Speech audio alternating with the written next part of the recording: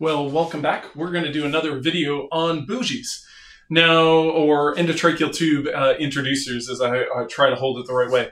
Bougies can come in different forms. So a bougie is a small device that can be used for introducing an endotracheal tube into the trachea. They're particularly useful if we're having a hard time getting proper visualization or having a hard time getting the tube up into placement, even if we have good visualization. For an example, if we're using a hyperacute angle video laryngoscopy.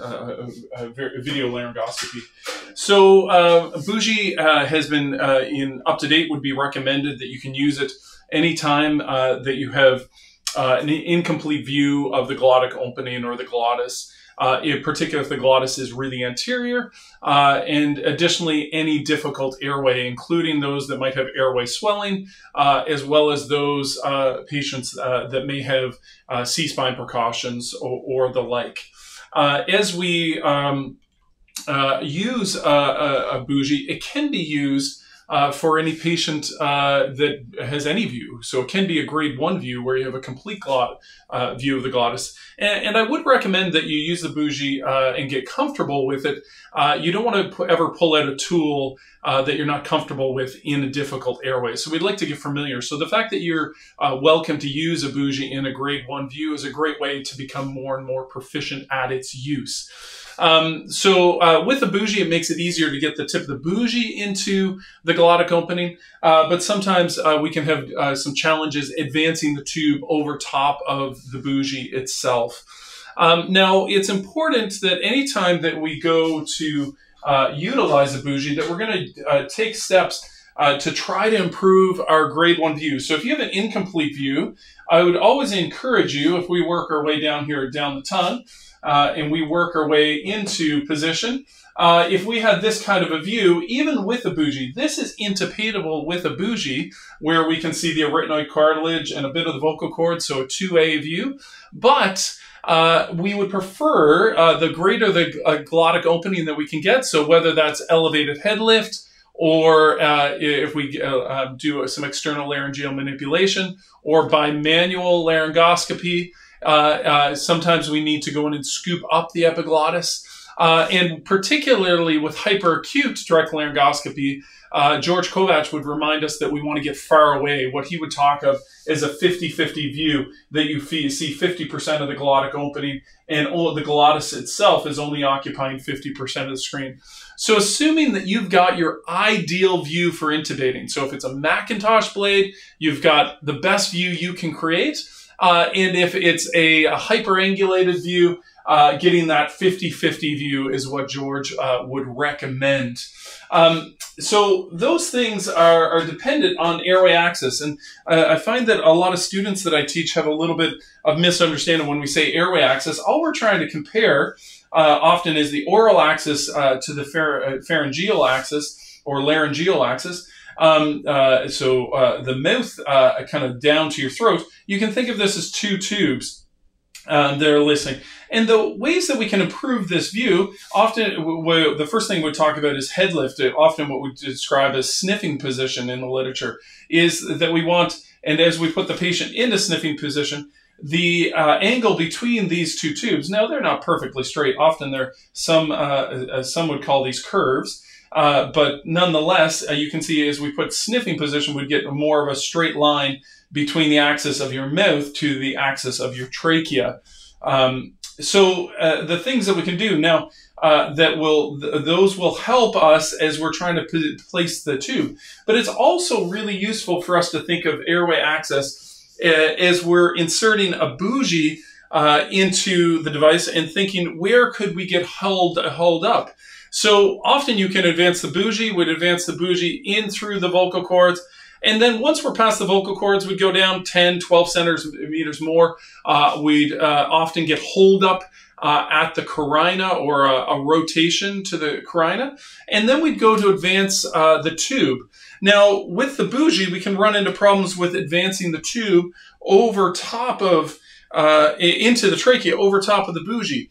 So the first area that you can get problems with this tube is just as you're going through, not quite through the vocal cords. And I'm using that as a beginning, and we'll show you on the mannequin. But we can get held up, as you can see that distal tip is bumping into that corrugated plastic, and that would be bumping into our arytenoid cartilage. Particularly, this would be true if our airway access was really not lined up straight. You can see that the straighter this tube is coming in, the less likely it's going to get caught. Now, often we're on a fairly steep angle as we come in, and the trachea is kind of like this. We might be doing some external laryngeal manipulation or what have you, but we're getting, we have a fairly steep angle, and it's very easy to get that distal tip of the tube caught on, and I hope you can see, can get caught on the arytenoid cartilage. The other place, so that's the first place that you can have problems advancing an endotracheal over a bougie.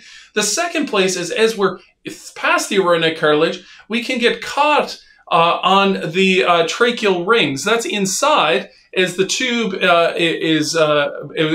particularly if we have big head lift on the patient, that we're using exaggerating sniffing positions or something like that. But we can get caught. George talks about this being like an S that can form is the angle as we come in through the mouth. But we can get caught on those tracheal rings.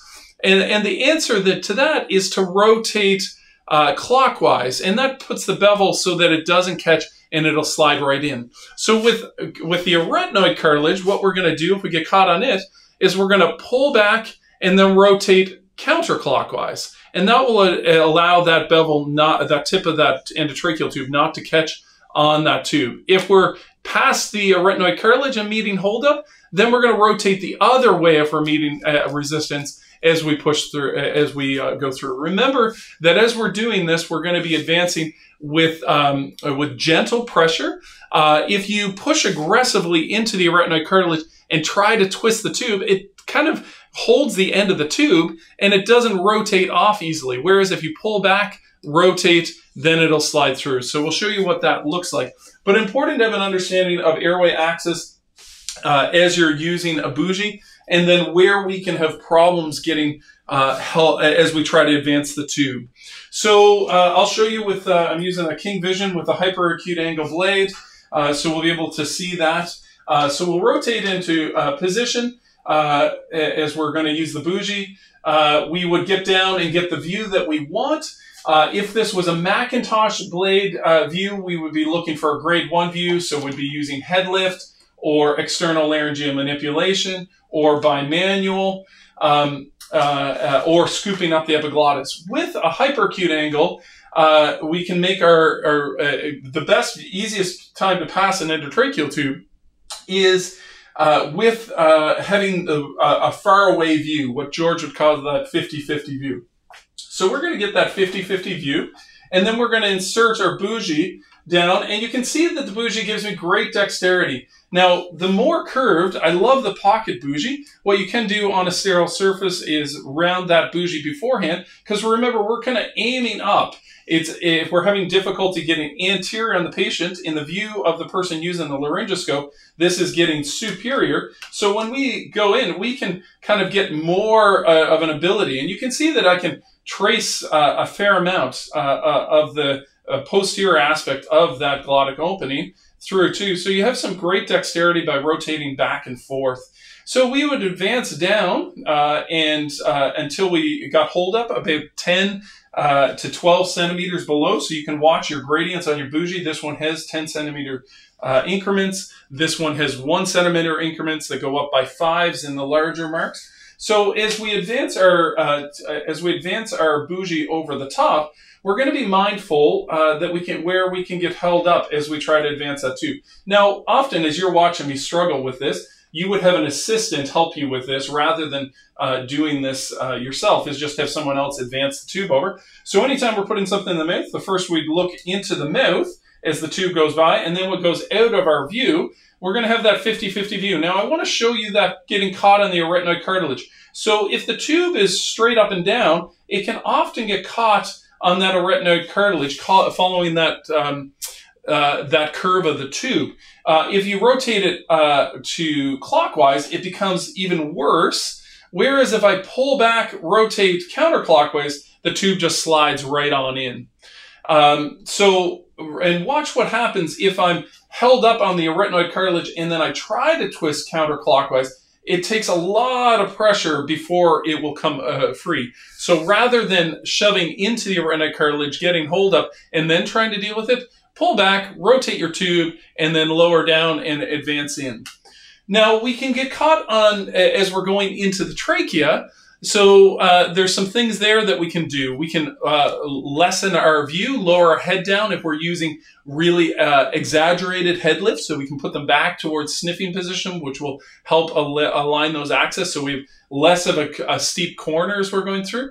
With the blade, with the laryngoscope, we can lift up on the tongue. Now, if we have a far away view with a hyperacute angle blade and we lift up, we lift the further away from that glottic opening, we lift that tongue and we lessen that corner on our way down to the trachea. If we're right in really close, and this is a common mistake with a hyperacute angle, is we get this beautiful view of our glottic opening. Now I'm getting caught on my endotracheal tube. We get this beautiful view like this, but if you see it as I pull up, what can happen is I actually pull the glottic opening up and I maintain that steep angle going in. Whereas if I pull the tongue back, I pull back and get that 50-50 view that George talks about, is that we can get, when we maintain there and we lift up, we're pulling on the tongue back away from the glottic opening. So we're lessening that steep angle as we go in. So we're lifting some of that corner out of our way and flattening that angle for us. So maintaining tension with a hyperacute angle in a faraway distance, or maintaining tension with like pressure on your laryngoscope if you're using Macintosh, can make it easier to advance your tube. When you're advancing your tube, as I'm just looking at my notes to open that I don't forget things, when you're advancing your tube, it's important that we remember where we're trying to go with the tube. The trachea, if I was laying the trachea is going to be in a straight line like this. Often as I'm watching students advance this tube, they'll kind of advance the tube almost like they're trying to push the tube to the back of the throat. And what we're trying to do there is we're trying to rotate that tube up. So even with the bougie, as you advance it, or the endotracheal tube, try to make a motion that takes the distal tip and it aims it superiorly in your view or anterior on the patient as you go. So other things you can do to help is, so I've mentioned lower the head down back into kind of regular sniffing position if you're really extreme in your sniffing position. Don't overly compress that larynx. That would be true of if you're using external laryngeal manipulation. That would be true of any time that you're pushing on the voice box, that you don't want to squeeze that closed and make it more of a narrowing space. And then I mentioned make sure that you get back. So when I'll go right through that procedure once more to show you the bougie, and we'll talk about some suggestive things that are good. So we go in, we get a view that we like for the device that we're using. I'm using hyperangulated. Remember, if I had this view with a hyperangulated, that's not a 50-50 view. I could do head lift to try to improve my view, external laryngeal manipulation, bimanual laryngoscopy. I could make sure I pull back a right distance if I'm using hyperangulated, or if I'm using a Macintosh, go in and pick up that epiglottis. So once you have the view that you want, let's pretend that we're using a Macintosh device, so we get this kind of a view here. And then let's say that's the best view that we can get with our Macintosh device. And we advance our bougie into the glottic opening. We're going to maybe feel subtle tracheal clicks as we're advancing down. I'd say anytime we're advancing anything into the trachea, this is finger movement. So plant your finger on the patient's face and use your fingers rather than your arm so that you don't exert excessive force. We go down, we meet resistance around 10 centimeters past the glottic open, 10 to 12 centimeters. Then we're going to take our tube and put our tube over the top, as we can try to get that on. And once again, an assistant will help you. Now, once we're maintaining, we want to get to the position. So as we insert the tube, I'd rotate that counterclockwise before you insert that into the glottic opening. As I get off my tube, sorry. Rotate counterclockwise, and that will just slide right in. If I meet resistance in the trachea, flip the other way. And if you're not sure, just rotate back and forth. And then we'll advance in to our appropriate depth, as we could see, either by the black line to the vocal cords, or insert a little, if you can't see the glottic opening completely, insert a little deep, and then we'll confirm with end-tidal CO2 with everyone, and then we'll auscultate to make sure we have air entry bilaterally.